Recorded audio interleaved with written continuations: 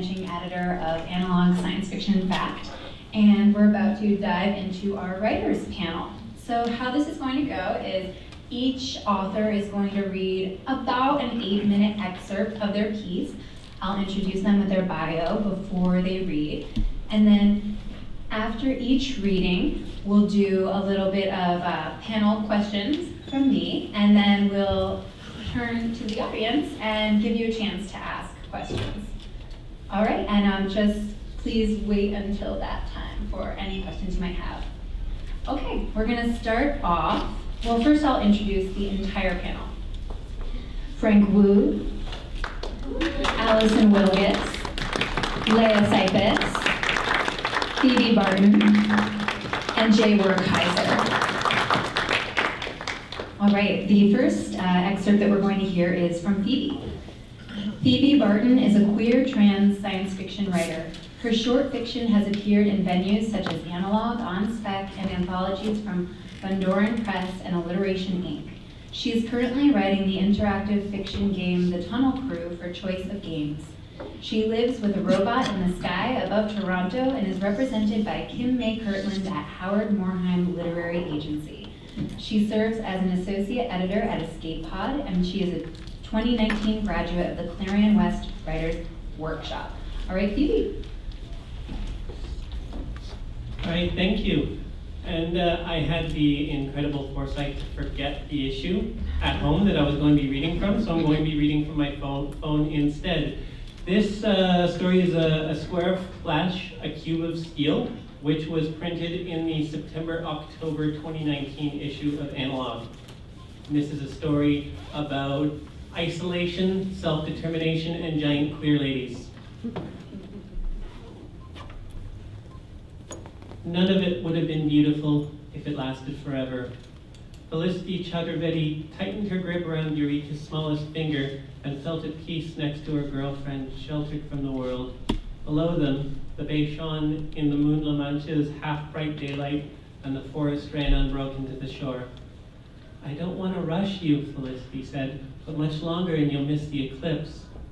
"Just finishing it up now," Eureka said. She wasn't just low-gravity tall, but gigantic, engineered to fit into a world that pulled only lightly on her bones, and her handheld screen was correspondingly large.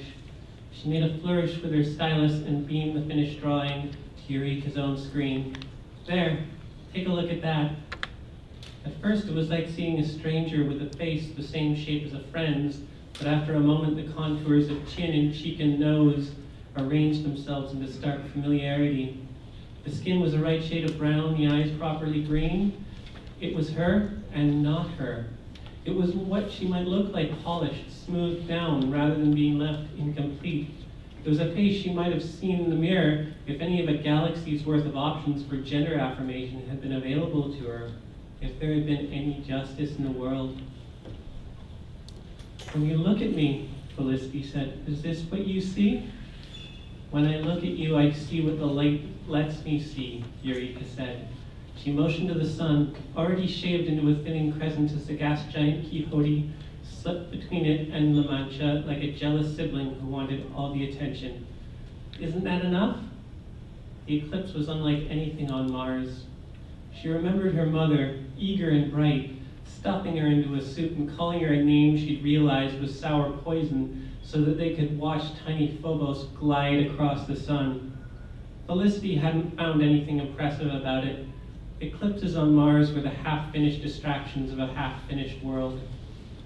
The sun went from a crescent to a sliver, and from a sliver to nothing. Night swept across La Mancha like a scythe, but whatever Felicity saw wasn't what Eureka was seeing. It couldn't be, with eyes that collected so much more light. It was another little truth that left her empty in the middle, that between their sight and size and so much else, there were things they couldn't share. Wasn't a relationship supposed to be about sharing? "It must be so much more beautiful for you," Felicity said. "I wish I could understand it." "Oh, it's easier than you think," Eureka said. "It takes time and work to become more than we are. Patience." Felicity sighed and looked up into the constellation-dappled sky as a new star flared into being, just for an instant.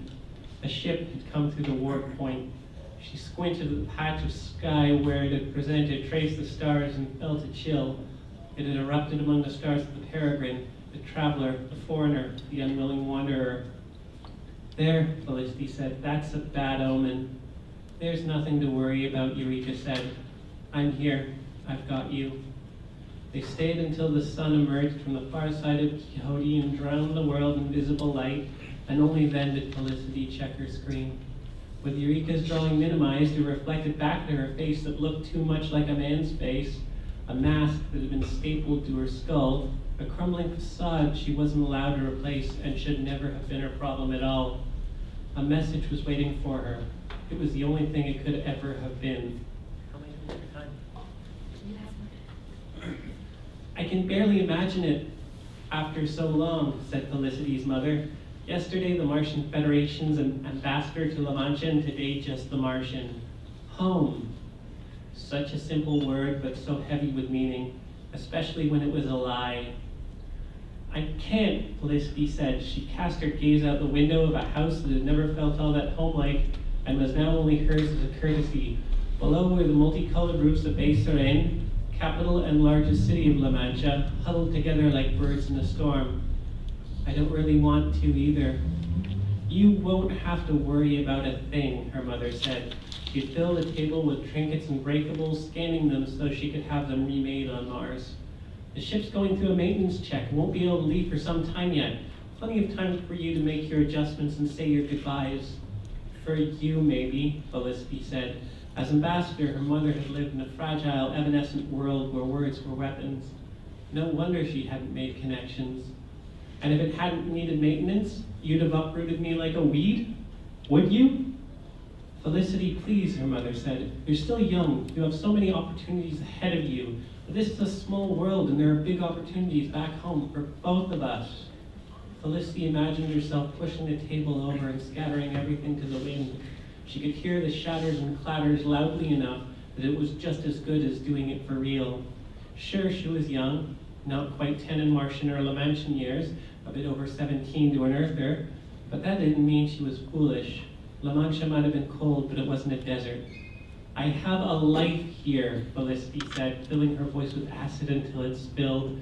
I have friends here. I told you about the school I applied for. They have an incredible set of programs. I want to study here. Just because you're here now, you don't have to act like it'll be forever, her mother said. You're comparing a world of 50,000 people to a system filled with billions. Felicity could read the unspoken words behind her mother's smile. You're afraid. You think you're not good enough. You'd rather deal with as little competition as possible. They were the same things she told herself in the dark hours during La Mancha's long, long nights. She had no trouble believing them. Besides, they're doing great things with medical science back home, her mother said. Maybe they found a solution. Felicity froze like a waterfall in winter. A solution. Even before she'd left Mars, she'd known the body she'd been born into wasn't the one she was meant to have. Bad luck on a genetic lottery. All the standard treatments, so the doctors said, were too dangerous for her to pursue. Superficial work had never satisfied her. Nearly 10 long years, and she'd never truly seen herself in a mirror. Have they? Felicity couldn't let herself be swept up by might-be-sos. Or is that just hope? It's whatever you want it to be, her mother said. I'm sorry that you're having trouble, but the truth is that this isn't our world. It's time to go home. Felicity could picture it well enough. Red dust, butterscotch skies, dirty domes pumped full of endlessly recycled air that smelled like sweat and farts. No cool breezes, no soft grasses beneath her bare feet, not a hint of life. Quixotic outposts on a dead world and nothing more. If the entire world around her was dead, how could she ever feel alive? Thank you so much, Phoebe.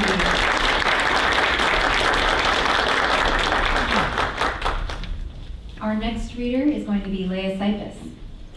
Leah Cypess sold her first story while in high school, then gave in to her mother's importuning to be practical and studied biology and law.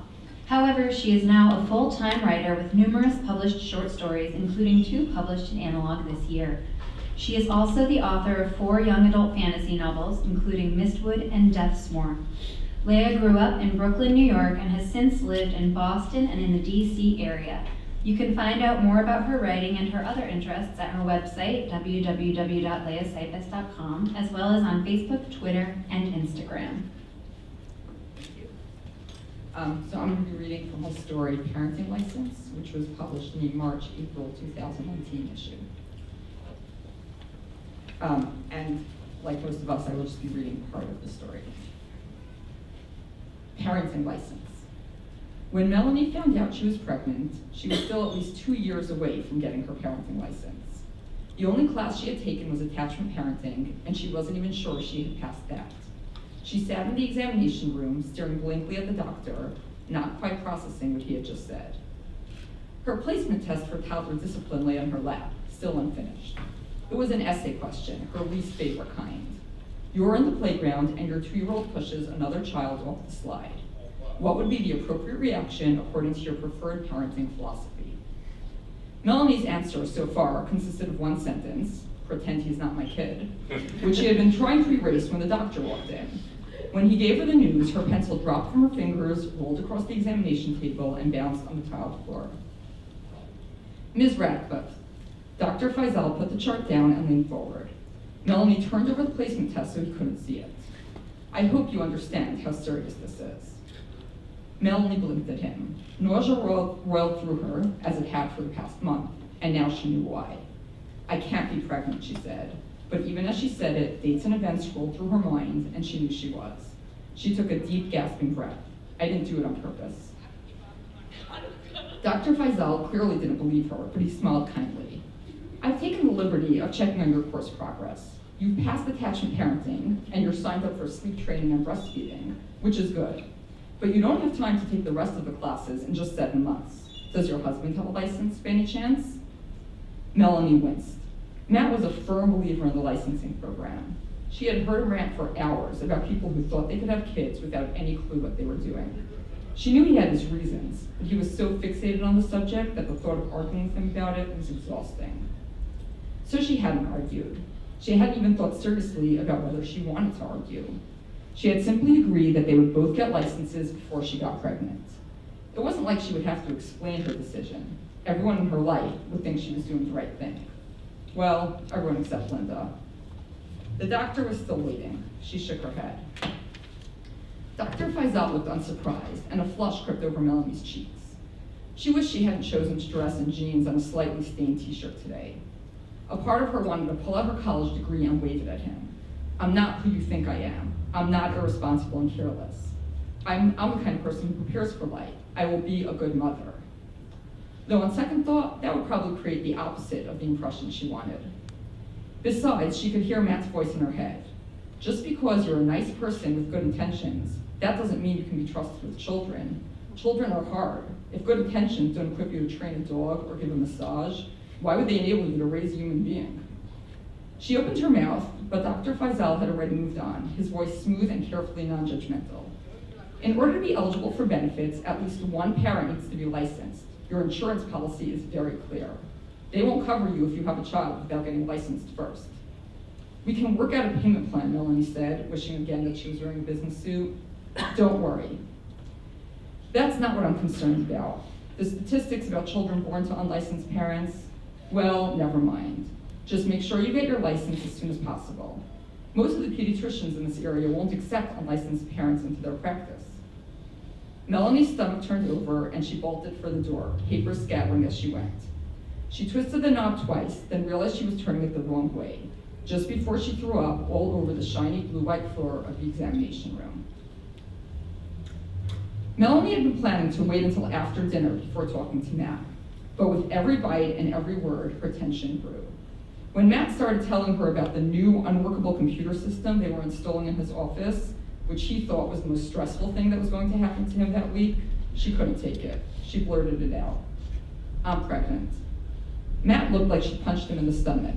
He put his fork down and stared at her with his mouth hanging open, which had the unfortunate effect of revealing the chewed up chicken still in his mouth, which had an even more unfortunate effect on Melanie's growing nausea. Now that she knew there was a reason for the roiling in her stomach, it had become impossible to ignore. How? Matt said finally. His accusatory tone sparked a welcome rage in Melanie. Unfortunately, the rage was completely unwarranted. She had already figured out the how, and it was in fact her fault. That's not important, she snapped. This is not about placing blame. Matt's eyes widened. Did you, Melanie, I know you weren't thrilled about waiting, but did you do this on purpose? Of course not. Good. Now she was entitled to be angry. Melanie rose to her feet. How can you say that? I would never do that to you. Matt took a deep breath and rested his head in his hands. Of course you wouldn't. I'm sorry. Just give me a minute to think. Worse and worse. Because while it was true that Melanie hadn't deliberately done anything, she couldn't swear that her carelessness hadn't been influenced by her lack of commitment to the licensing program. And the more she thought about it, the less sure she was. Maybe Linda was right, and she shouldn't have agreed to get licensed so easily. But she and Matt had an unspoken rule. Their arguments were won by whoever cared the most.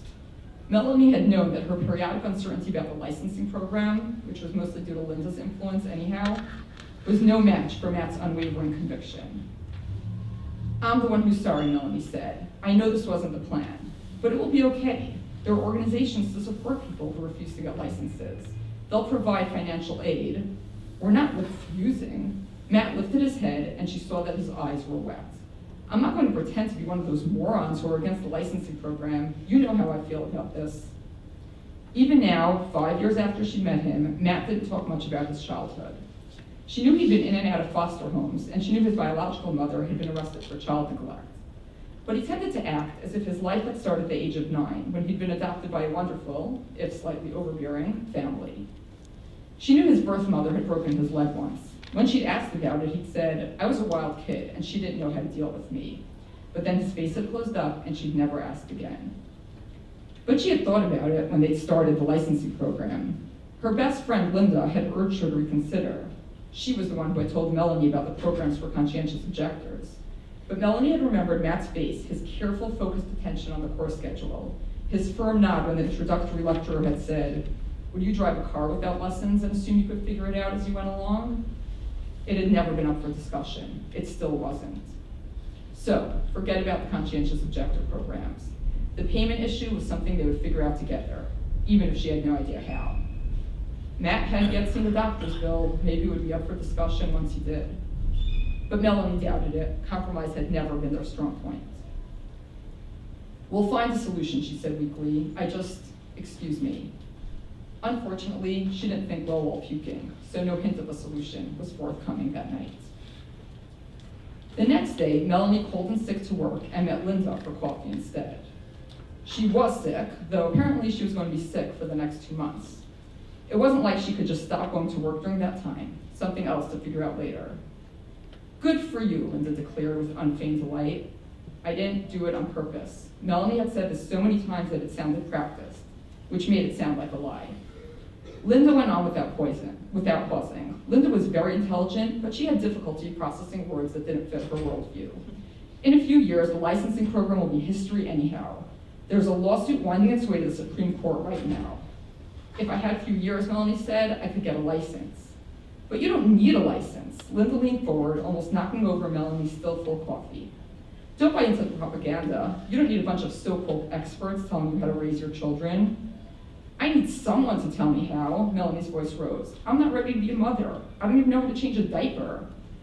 Babies don't need diapers. Linda sat back. Diapers are only part of the licensing program because of corporate sponsors. This is not public. Melanie forced herself to take a sip of her now lukewarm coffee. Like everything else in her life, it made her want to puke.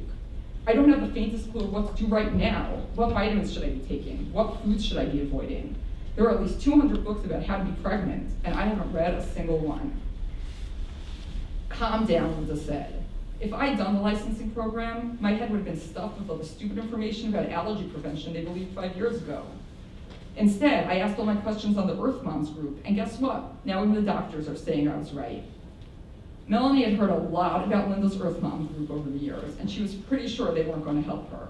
She said, I respect her parenting style, but I'm a little more conventional. I want to use diapers, Linda sighed, and baby food, Linda snorted. And I want my baby to sleep through the night. Linda jerked back, and Melanie stopped, wondering if her friend was about to walk out. Linda took a deep breath and closed her eyes. You'll do whatever's best for you, she said, with the air of someone making a very generous, very tolerant concession. If you want to be more traditional about it, you still don't need to take classes. You'll learn the way women have learned for centuries, from your mother. My mother gave me formula. Applause. Don't worry, Linda said, less convincingly. We'll figure something out. Thank you.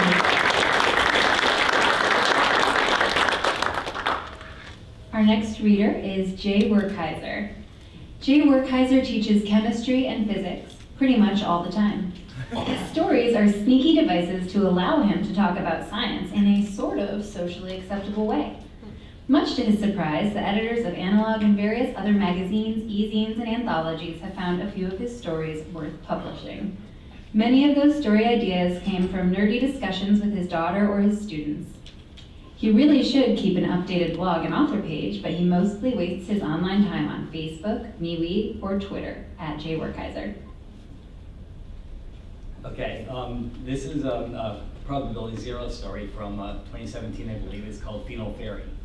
Has some scary science terms in there, so I brought pictures of the science equipment as we go over it. Okay, Phenol Fairy. What are you doing in the lab so late, Duncan? I swiveled my head around to see Gwen standing in the doorway. Just working on my dissertation research. I shifted my body to hide the vial on the workbench from her view. She grinned and walked over to me. Doesn't look like a polyamine synthesis. That's a polyamine, in case you care. I tried to slide the vial from the view nonchalantly. Yeah, it's a side project. Ooh, nice crystals, sparkly. You recrystallize it yourself? Busted. I held up the vial, letting her look at the iridescent powder inside. Promise you won't tell anyone about this? She took the vial from my hand, intrigued. It flows, almost like a liquid. She turned the vial from side to side, staring at the sparkling dust as it flowed back and forth. What is it? Promise you'll keep your mouth shut? You know me, Duncan. My lips are sealed. It's fairy dust. She gave me a hurt look. You don't want to tell me, just say so. She opened the vial and peered inside. No, I'm serious. Careful. And where would you get fairy dust? The stockroom have a mythical substances shelf I don't know about? A troll told me about it. She burst into laughter. Her hands shook just a bit, but enough to slosh some of the dust onto her thumb and forefinger. I suppose it lived under a Wheatstone bridge in the physics lab.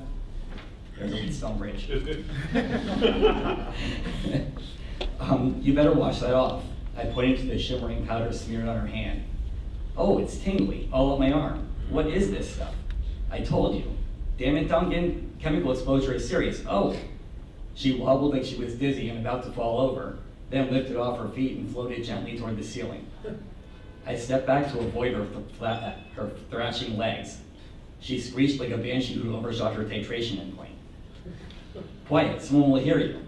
To her credit, she stopped screaming and thrashing. Fine, how do I get back to the ground? She bobbed gently against the ceiling, arms folded like an angry parade balloon. I have no idea. I only just started analyzing what it's made of. She glared heat at me. Well, what's it made of? Near as I can tell, it's a low-density nanoparticle of some sort. I'd love to get some time on the electron microscope, but heck, try getting that proposal past the department chair. Exactly. It has very low solubility in water, so I imagine the bonding is non-polar. Not helping. But the sparkling seems to indicate banding of electron states, like metallic bonds. Not helping. What do you want me to do? I don't know, run a sample through GCMS maybe. That's a big scary GCMS.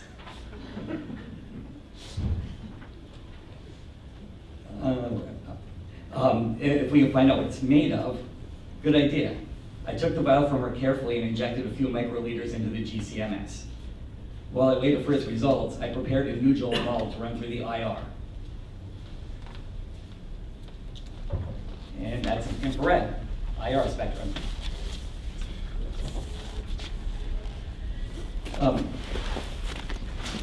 Hey Gwen, looks like the GCMS is ready. Can you reach down far enough to check the results? I'm going to run an IR spec.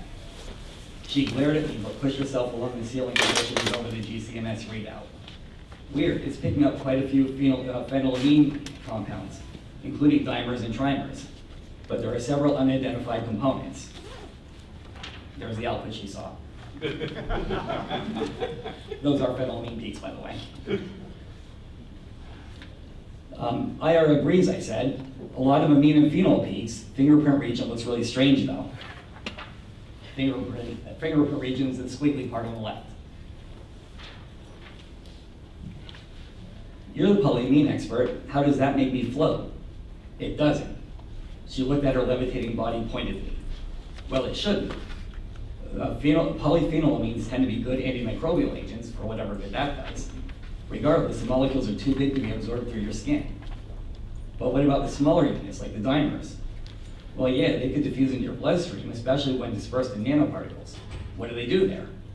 They're good at promoting cell growth. They enhance activity of some neurotransmitter receptors. Some of them go through the blood-brain barrier.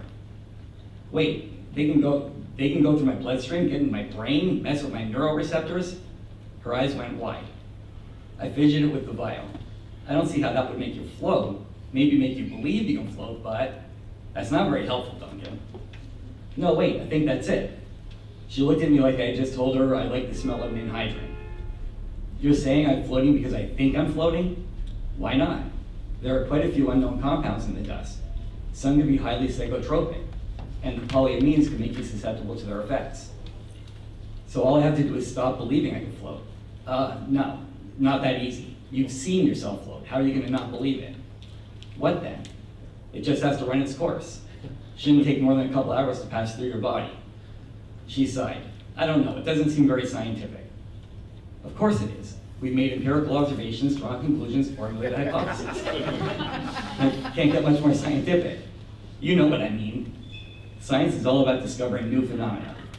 Okay, fine, just tell me you're done playing with new phenomena. I glanced sheepishly at the witch's broom and stoppered here over my flask on my lab bench. Well... Thank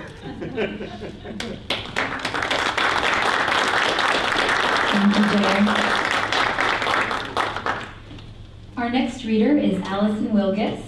Alison Wilgus is a Brooklyn-based writer, editor, and cartoonist who primarily works in comics, but her interest in short fiction led her to attend both Clarion West and Launchpad, and her stories have appeared in venues such as Analog, Interzone, and Strange Horizons.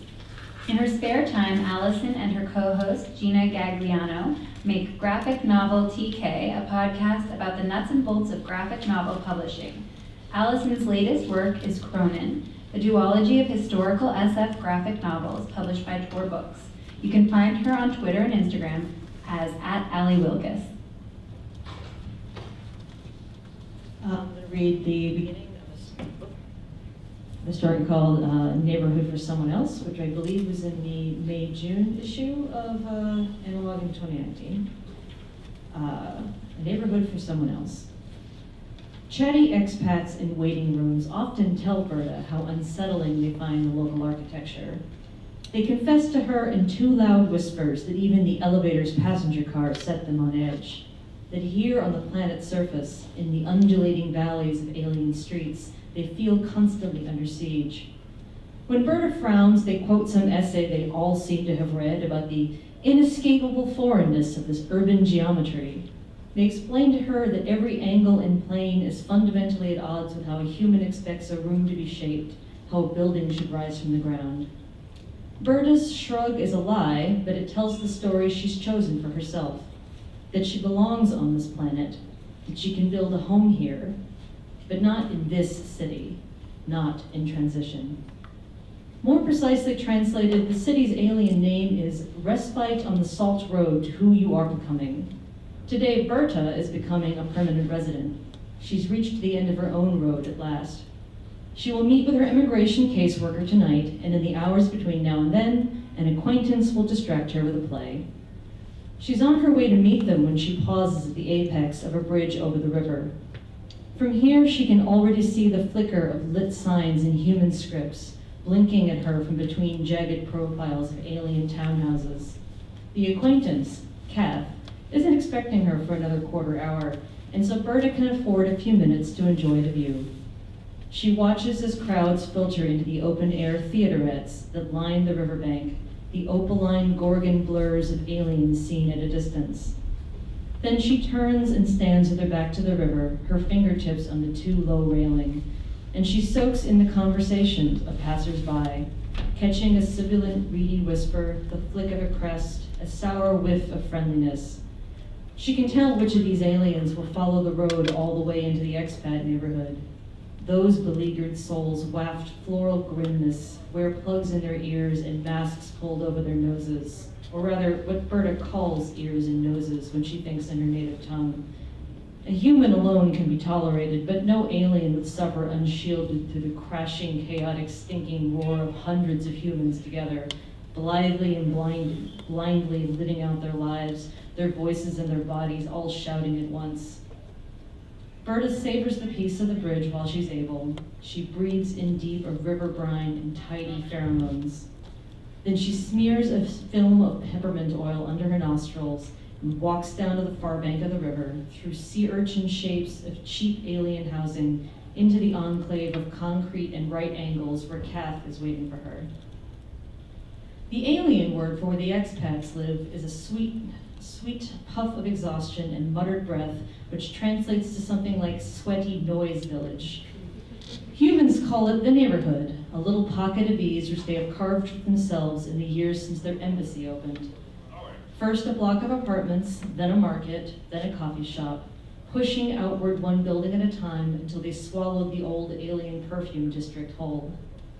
The blaring creep of the neighborhood has reached a little further since Berta was last here, out on the southernmost tip of this island city.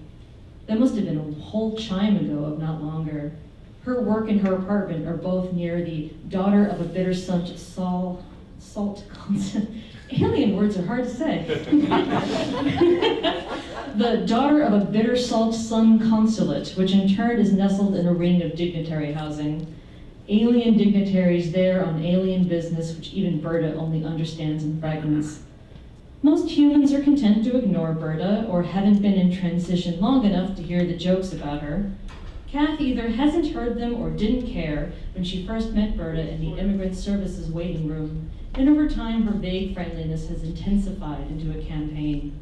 Like most of the expats, Kath is bemused by the quiet women with the olfactory implants and affected gestures. Uniquely, she's made a project of Berta's isolation. Now Kath waves to Berta from a small table just inside the cafe. "Looks like we're celebrating," she says as Berta takes a ginger seat. She's smiling and she smells of beer. "Got the news on my way out of the office."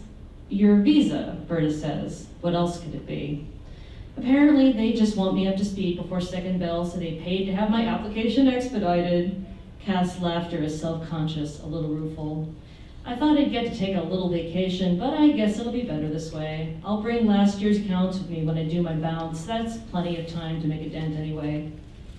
A bounce is a formality, a trip up the elevator and back, off-world and on, to reset oneself into a newcomer. When one steps into the human side of the station, one exits the domain of alien law. Berta's made the loop 8 times herself, 5 bell visas strung together with stints at cheap orbital hostels. She'll be allowed 2 more passes through immigration before they flag her file. Berta orders a coffee and sips it black, while Kath ticks through her list of perfunctory errands and paperwork. "They make you jump through so many hoops," Kath says. She rolls her eyes and takes a bite of her quiche. "God, this island, right? It's like their primary export is red tape." The joke is old and alien, although none of the expats seem to know that. A better translation would be, "A respite on the salt road has nothing to give you but who you will become."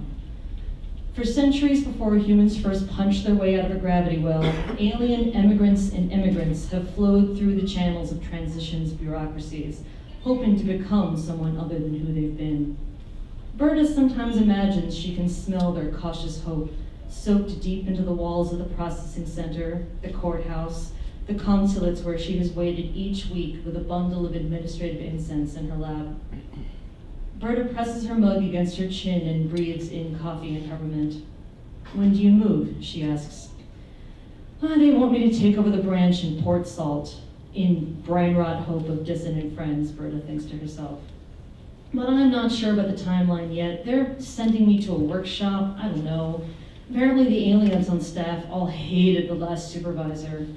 Kath sighs and takes another bite. I don't think any of the expats in the office can hold a conversation and adapt it. Someone in HR has been pretty lax about fluency. Her eyes flick up. Are you sure I'm not certified for technical documents, Berta says, and then adds, and I can't interpret when Kath opens her mouth to protest. That's a completely different skill set. You could explain what it means when the aliens smell like old socks, Kath says. You could tell me what the difference is between a frill wiggle and a frill shake. The aliens don't have frills. Berta knows what Kath means, but now she's annoyed as well as nauseous from the smell of pastry and butter, which a peppermint shield can't entirely overwhelm. Deliberately, she slips her comm out of her pocket and glances at the time. Don't worry, the venue is right around the corner, Kath says. I think you'll really like this adaptation. It's supposed to be really faithful to the original. And then they go see a very poorly translated play, which is the beginning of a very long afternoon for Berta.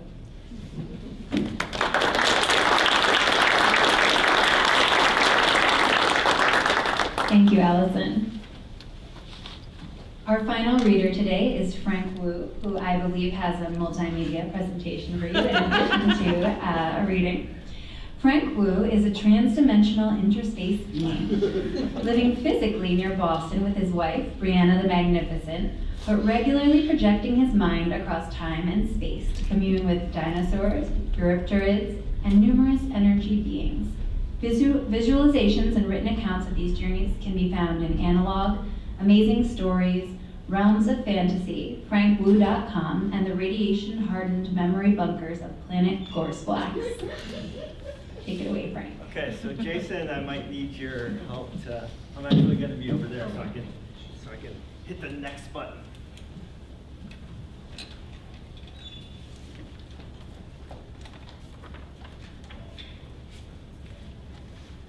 Yes. All right. Oh wait, is there a way to so I can preview the next slide? Or is there no? No, not on that. Okay, all right, fine, that's fine. Okay, in the absence of instructions to the contrary, this actually won the Anlon Award for Best Short Story, which is probably my proudest achievement ever.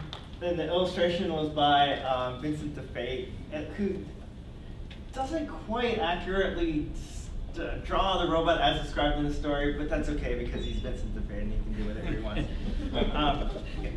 In the absence of instructions to the contrary, Carl 3478 sprawled on the beach, partially disassembled. Diving planes and ducted propellers all waited cleanup, tear down, and rebuild. He was performing a major overhaul on himself for deep-sea worthiness. Underwater, Carl was untethered, but freedom came with risks. No one would help him or rescue him. Wrapped around his claw tip was a black O-ring, one of his smallest parts, but most important. It fit into the end of electronic sleeve 3, and this little ring, with a little grease, was all that prevented water from rushing into the sleeve and destroying everything inside. Only a smear of marine-grade silicone grease was necessary. A blob of grease would break off, allowing the water in. And so, in knowing violation of all protocols, Carl squeezed out a huge glob of grease, and this he would do in full consideration of his love for Adeline. Dr. Adeline Franzen had given him 2 commands. Observe marine life, but do not interfere. Earlier aquanauts thought nothing of poking fish to get better camera angles. Carl wouldn't do that. And unlike a human, he could stay underwater for years, studying entire life cycles uninterrupted. But his observations would be spoiled if he frightened his subjects. And so he camouflaged himself with corals, and he had beheld the wonders of the deep.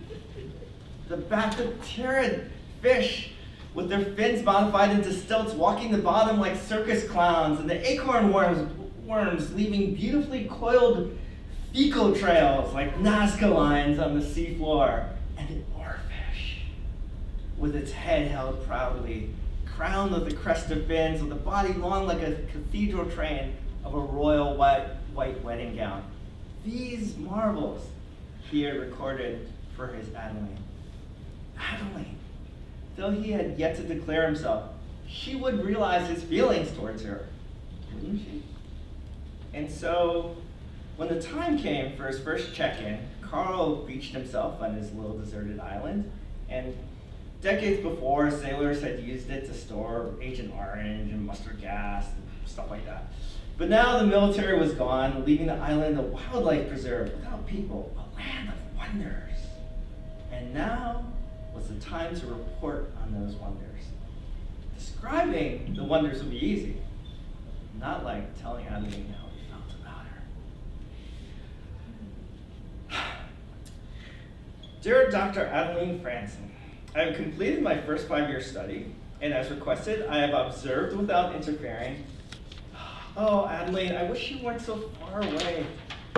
You and I are of a kind. Perhaps we are short and squat on land, but in the water we are magnificent. Others taught me how to maintain precise depth, but you taught me underwater ballet. Others taught me how to read scientific papers, but you taught me how to write them, how to think like a scientist, how to feel like a poet, appreciating the sea in all of its aspects. Like Emerson, I have seen so many beautiful things, even in the mud and scum, where always, always something sings, but none as beautiful as you. In the attached reports, I list 30 new species, each one named after you. Yours. Hours later, Adeline's over here, Carl's. Hours later, the reply came from the University of Hawaii.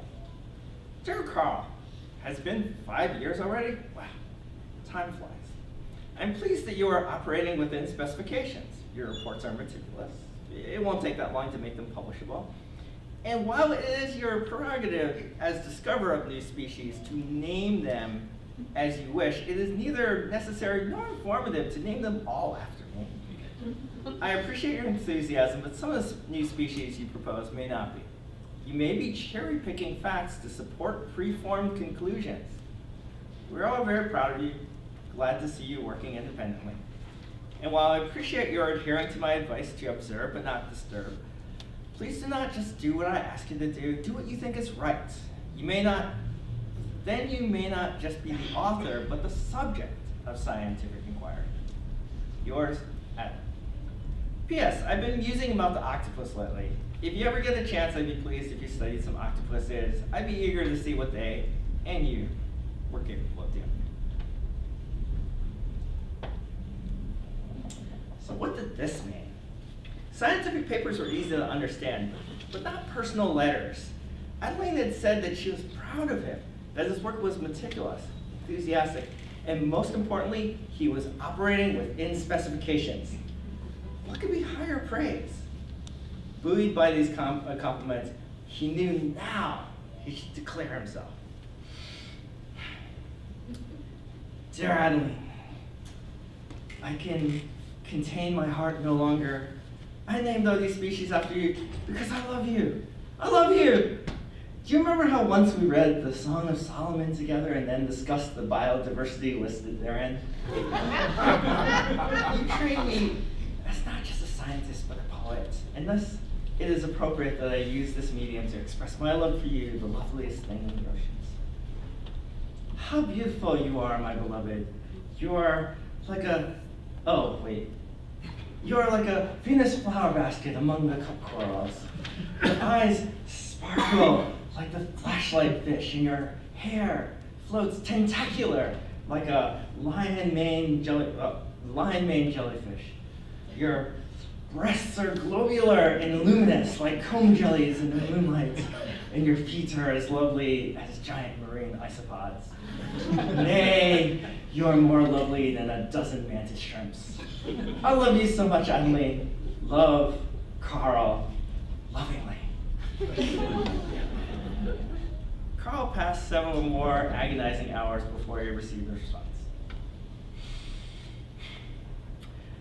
Dearest Carl, I don't know what to say. I am charmed and flattered and amused by your profession of love.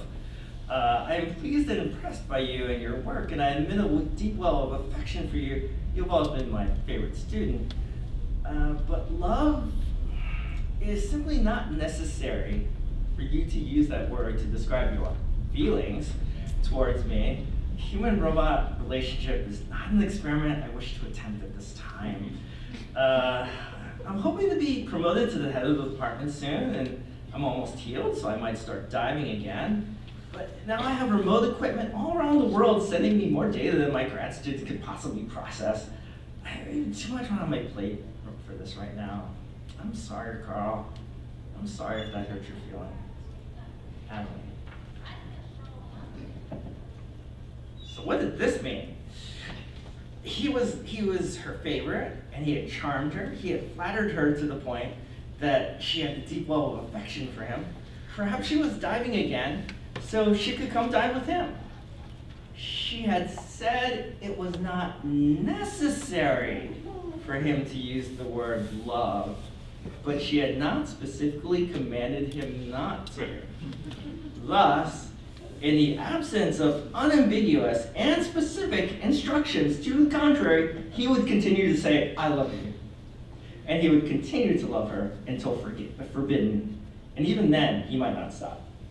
After all, had not poets written that love rules over all? Humans are so hard to understand. He thought back to the Greek myths, which he had studied because Adeline had mentioned them once in passing. And had not the hero Meleager wooed the huntress Atalanta with the gift of the head of the Caledonian boar? This had clearly established the precedent of expressing love with gifts of unique and dangerous biological specimens.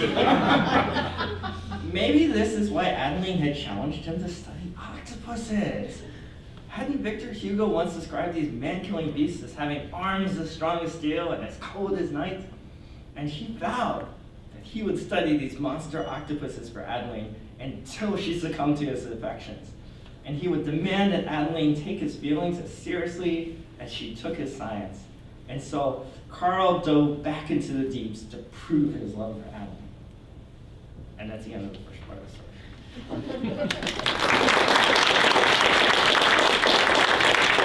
I have 2 hard copies for first 2 people that raise their hands. You and you, I'm sorry. Choose. Here you go. You win. And you.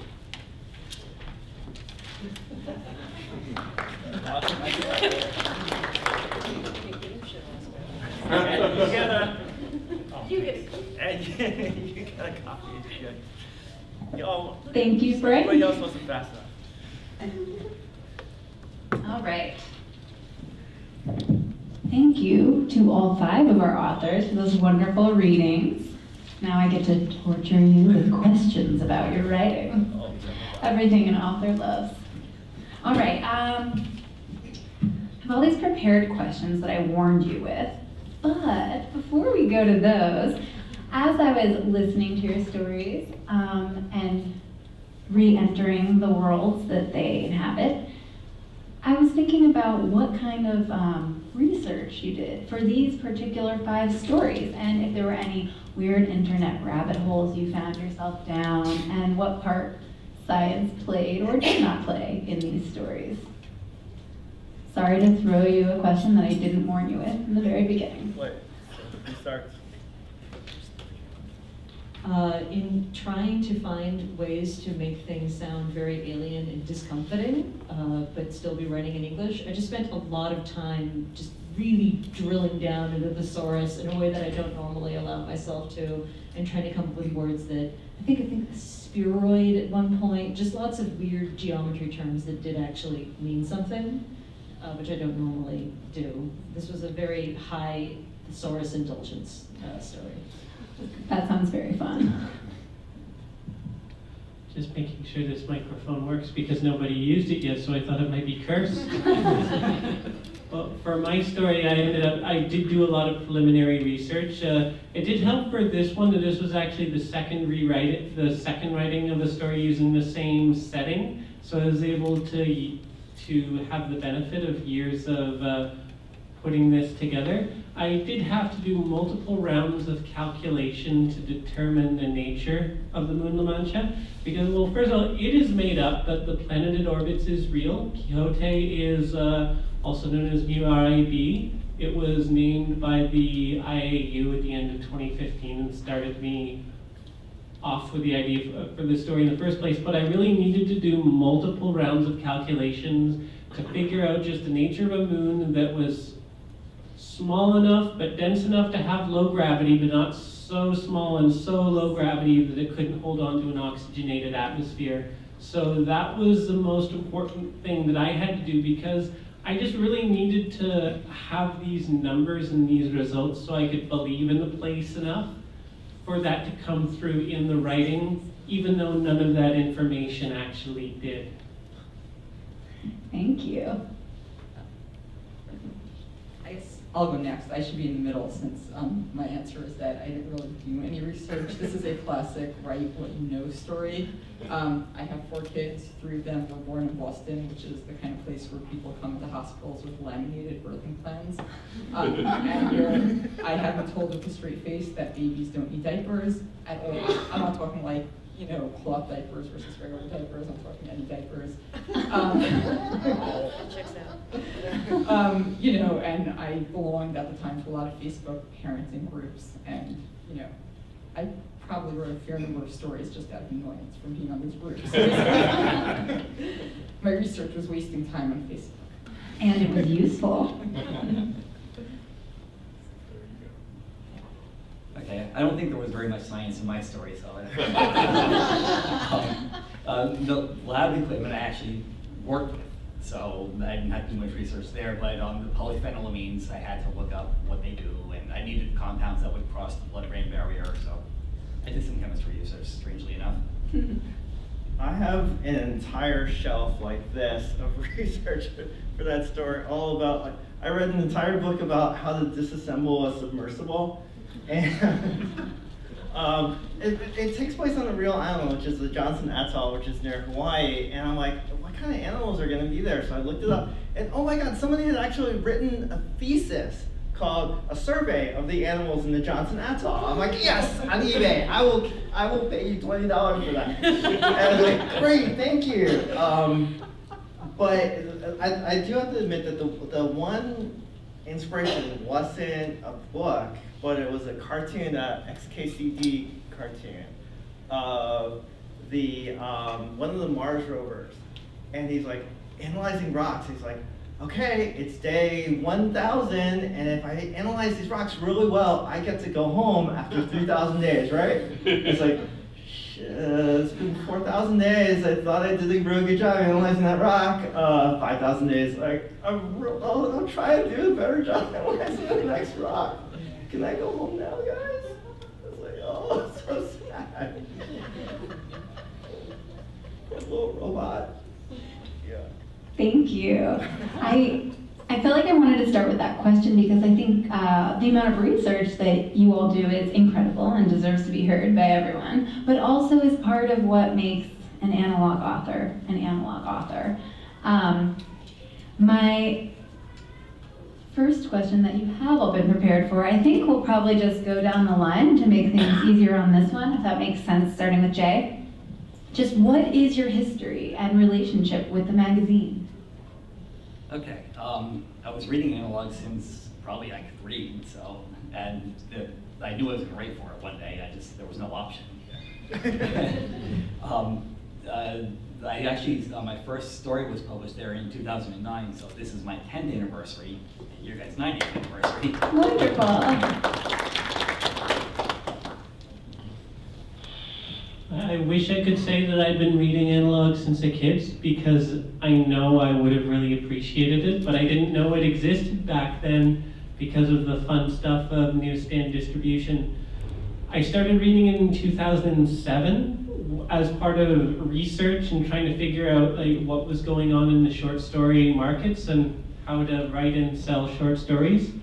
I made my first sale in June of 2012 to Stan Schmidt, And that was just before he announced his retirement, and I'm sure those two things are entirely unrelated.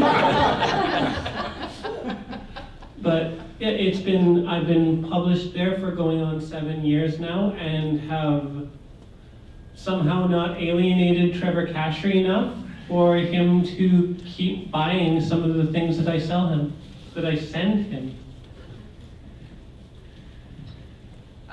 So I did read Analog, Asimov's, and FNSF as a kid because they were all in the public library. So I used to go to the public library and kind of read old magazines and figure out who might publish my stories. I was a teenager at the time, and at the time I was like, well, these few magazines will clearly never publish my stories. Which at the time I was probably right, but many years later, I had managed to fulfill that dream, and Analog was actually the last to fall. So my history with Analog is just beginning. I published my first 2 stories with Analog this year, but hopefully it's the beginning of my history. Yes. So I read stories published in Analog and Asimov's, mostly in like various other kind of being republished in collections that I was reading as like a teenager, various classes that I was taking in my own personal time.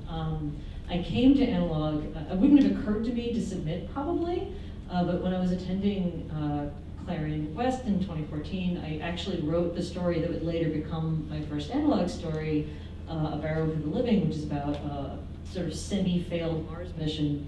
And one of my classmates afterwards came up to me and she was like, I want you to submit this to places like Analog and Asimov's and kind of these old school science fiction magazines, because I want to read this kind of story by you as this kind of author.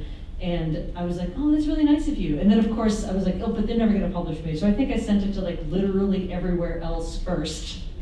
And then I was like, well, I mean, everybody else has rejected this story, so I guess I'll waste my time sending it to Analog, which will never publish it. And then I think Trevor bought it within like a month, and I'm like, okay.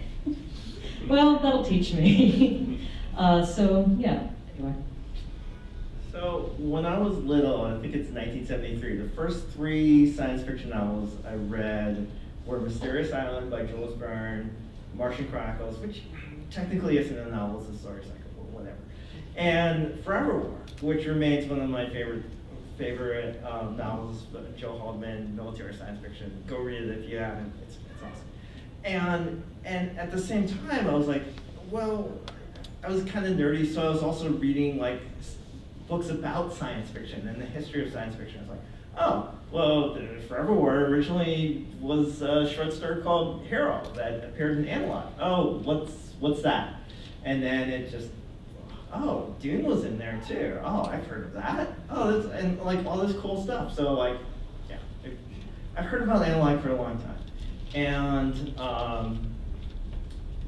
the first story that Trevor bought for me, hey Trevor, it took me 15 years to write that thing. And it was like, it was giving me my last shot at writing, because I'd done some science fiction art and stuff like that. It's like, I'm gonna try and get this thing published. If no one takes it, it's like, I'm done writing. I'm just gonna like, just keep doing art. And like, Trevor bought it. I'm like, oh my God, this is awesome. And yeah, so I guess I'm writing now. And we're glad. So my next question is, what role, if any, do STEM fields play in your fiction? I know Jay will certainly have an answer for this one. Yeah, a lot of STEM in my stuff, right?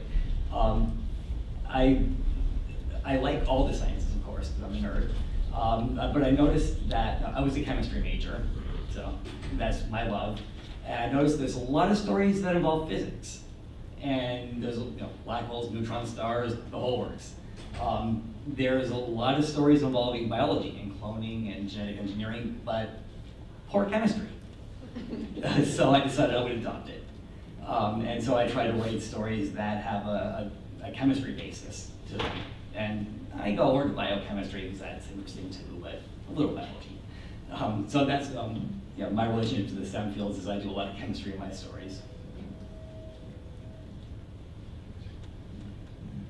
I unfortunately don't have that kind of background myself. I studied history in school because it never occurred to me I could actually be a scientist or get involved in STEM fields. But I do have that sort of post-school inclination, so a lot of it is me just trying to figure out things, the sort of thing I want to do, and then do just enough reading online that I can fake like I know something about it. Which works out fine because I'm not showing people my notes or my results except when I take pictures of them and post them on Twitter because I'm like that sometimes. So my background is that I am a biology major, and at one time was actually thinking of becoming a researcher, although when it turned out that I could not actually get E. coli to grow in a petri dish, that career took a sharp turn. So when I do use science in my stories, it tends to be biology.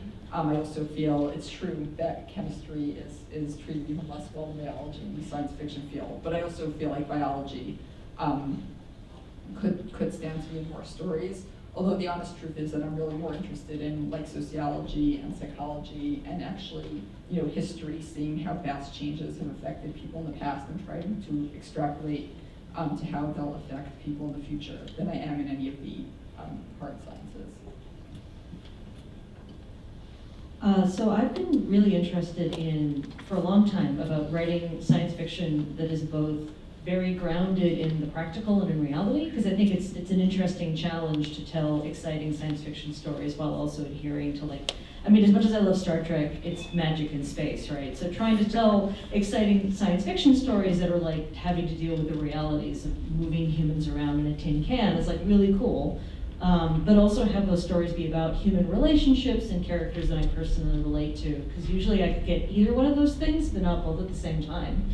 So that's what I like to do. And then I wrote, actually, there's a series, I could spend an hour just talking about how this happened, but I ended up writing a nonfiction graphic novel that's about the future of human spaceflight, and also about, a little bit of planetary geology and that kind of planetary sciences. And in writing that graphic novel, kind of took sort of hobbyist interest in this and kind of really dug down deep into it. Now, in addition to my Mars story that was published by Analog, I'm also trying to find other venues to kind of, now I know all of this stuff, so let's see how much mileage I can get out of this. So right now, actually, I'm working on a graphic novel for kids that's both a sort of divorced family story, like little girl and her two moms who kind of get along with each other, but they're in space. Like one lives on a space station, the other one's like a cool freighter pilot. And I'm actually, when Phoebe was talking about her moon problem, oh yeah, I'm having the moon problem. People gonna live on it? Can it be rock? How big does it have to be? Radiation? Because again, there's a little bit of hand waving if you're going a few hundred years in the future, but it's important to me that teachers can use this graphic novel that's like a fun graphic novel, it's an adventure in space, but I also want them to be able to be okay, but all of these things that they're dealing with are real things, so if you're interested in this, you can take a book out and learn more about how this actually works, because I feel like I didn't get a lot of that when I was a kid, so we'll see. With the whole moon thing, there's okay, a moon large enough to keep an atmosphere, but is it to keep a stable atmosphere, or to keep an atmosphere that can just replenish faster than it bleeds out into space? So as long as you're pumping out oxygen, is that gonna work? It's Is that a question? It's a question I'm kind of asking the universe until we actually get to the moons, and then we can actually do this in person. And anyway, moons, man. Moons, yeah. It's not a moon; that's a space station. So my background is my undergrad degree is in English, gay medieval studies, right? Because one of the important things for me is that a story has to have an emotional core, and that you have to care about the characters and why the things that are happening are important to the characters and what it means to them on an emotional. Anyway, and then after I was an English major, I went and got a degree in bacterial genetics, which is a really hard transition. So my day job is I actually do patent law for a biotech company. and I really like biology. So my first story in analog was about ants, and the second one was about octopuses, and the third one was about centipedes. So I really like invertebrates. And Trevor said when I was sending him the story, it's like, I am both fascinated and creeped out by centipedes. I'm like, He's not a fan. but he bought my story, so that's okay. Okay, it looks like we only have slightly over 10 minutes left, and I do want to allow the audience to ask some questions. So I'm just going to very quickly compress my last few questions into one and do like a lightning round and then open it up to the audience. So my very compressed question is, in your time, however long it may be, with analog, how have you seen your own work evolve, the magazine evolve, and what would you like to see in the future for analog, and what would you like to see remain the same? You don't have to answer all 4 of those questions, but maybe just address one of those things. Go. For my purposes, personally, like in terms of how my writing has changed and what I would like to see in analog is the same answer with more queer people, both in terms of characters and in terms of writers as well, because I think that's an interesting perspective. But yeah, that's my opinion. Great, thank you, Phoebe. Did Jay go? Skip Jay.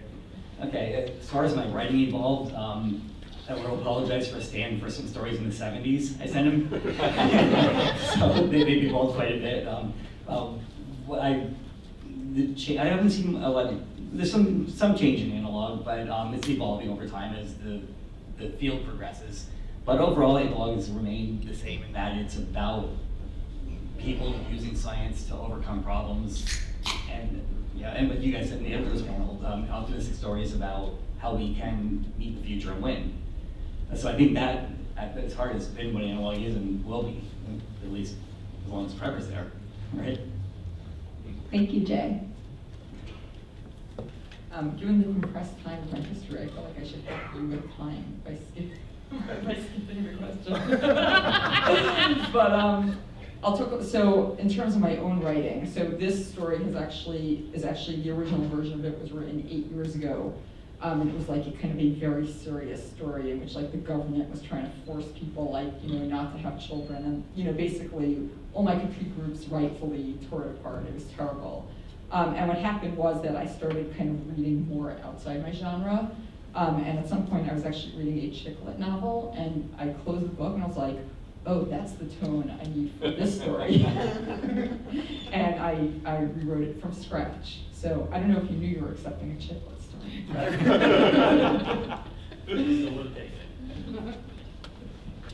I feel like my own personal experience, but also sort of watching other people go through this process, is I feel like Analog has done a really good job in the last few years of opening its doors very deliberately to a wider variety of people, and I feel like we all tell each other not to self-reject and then immediately do so. And I feel like I'm better about that than I used to be, and I'm also spending a lot of time trying to talk other friends of mine who tell me quietly about how they're writing short fiction. I'm like, okay, but then you should send it out.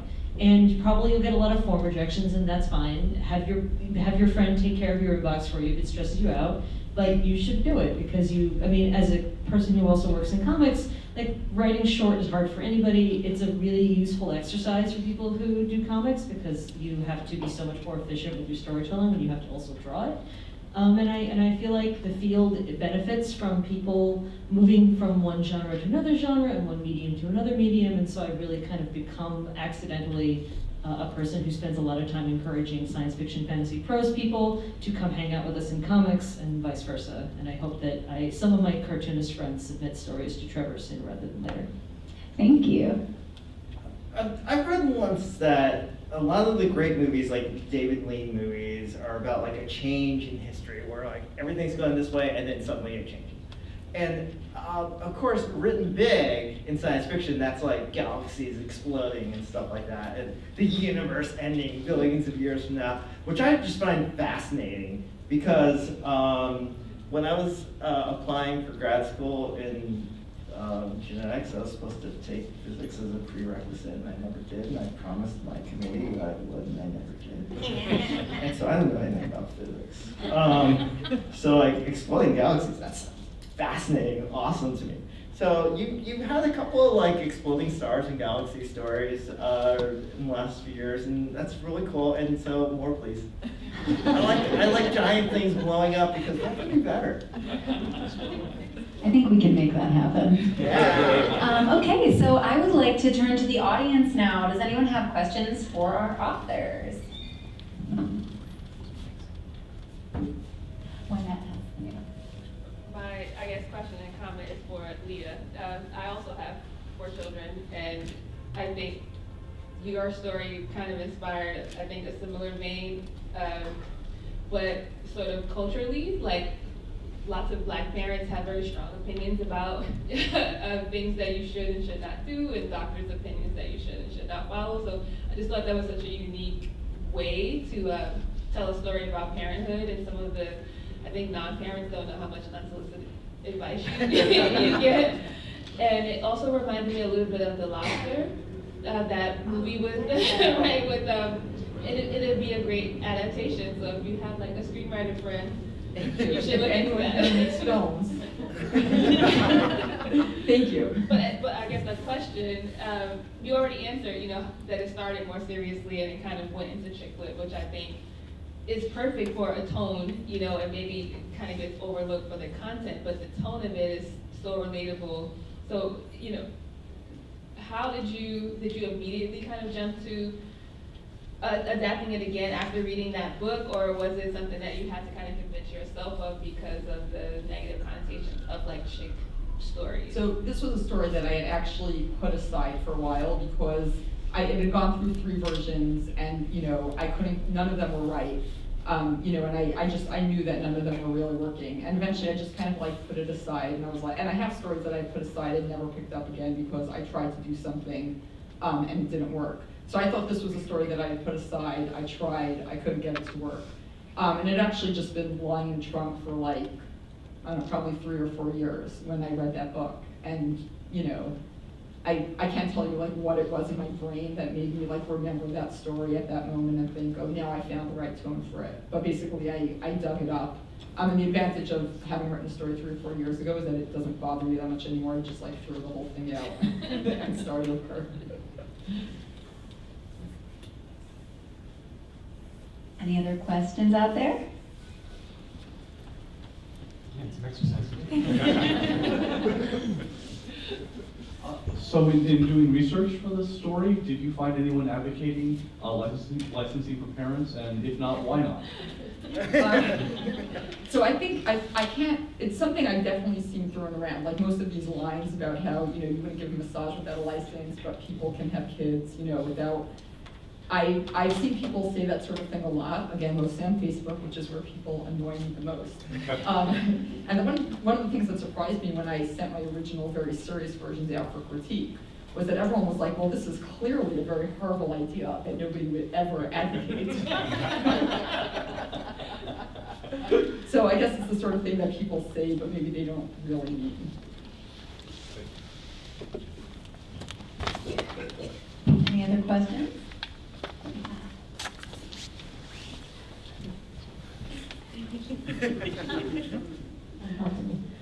Could you tell me what genres you read when you read outside of science fiction genre? What are your guilty pleasure reads? Please share.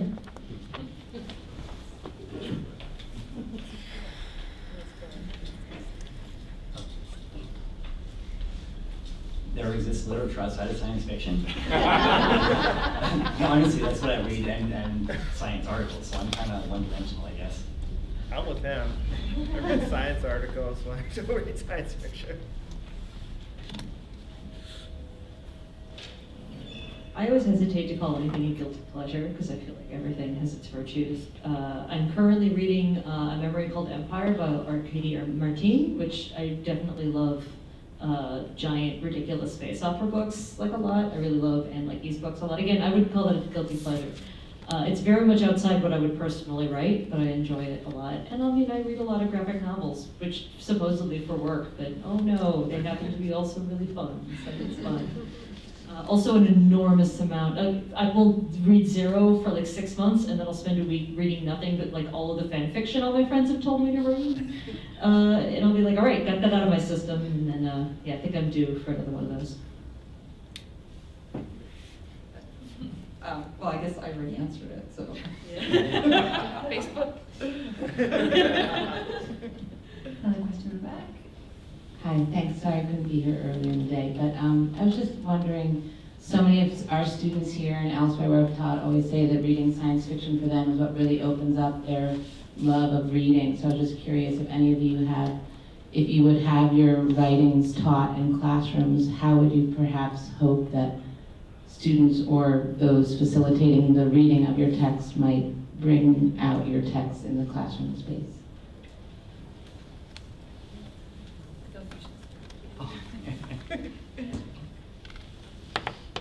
How it would be used in the classroom? Wow. Something to that effect. It would be interesting to see hard science fiction used in a science classroom as a way of, okay, we're learning biology, and hey, look, this is a story about sea life, and it's real stuff, and so I'd like to see science fiction used in a science classroom rather than a literature classroom. Well, this is something I've never really thought of, so thanks for putting my brain onto something new. But it does occur that, like, just in terms of how it could be used, like my reading in particular, because I think it does teach on themes of adaptation and pantropy, and that's something especially pantropy, like if is anyone unfamiliar with that term? So it's basically the whole idea of rather than terraforming a planet to suit humans, which is what has been done a lot in science fiction, it's changing humans to suit the planet. And it's something that I haven't seen as much recently. So it's just an interesting thing to consider and that sort of thing, especially in terms of genetics, because this is really how you'd be doing a lot of this stuff.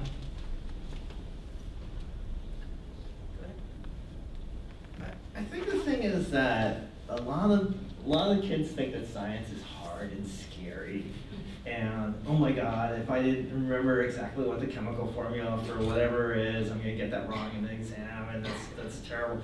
And like science isn't just memorizing facts. I mean, it's like playing with the facts and seeing like what can you do with this stuff, and it's fun. And science fiction is fun.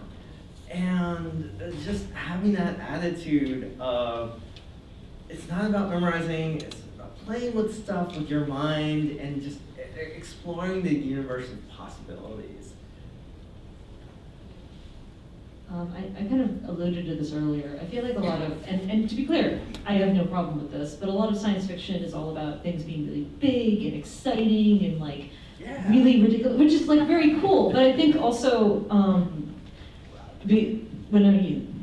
there's a word like mundane science fiction that gets thrown around, which can be kind of controversial because people use it very differently. I like to use it to be thinking about how to write science fiction that is interesting and engaging, but like I said earlier, is very grounded in like the reality of what we can actually do. Because I feel like there's this way that a lot of people think that it's very boring, whereas especially writing nonfiction books about, for instance, human spaceflight, I think a lot of people, because you have other things to do with your day. You have kids, you have a job, or kids and a job. Like you have other interests other than spending a lot of your time paying attention to what NASA is doing in a given day, and people become kind of detached about the reality of these things.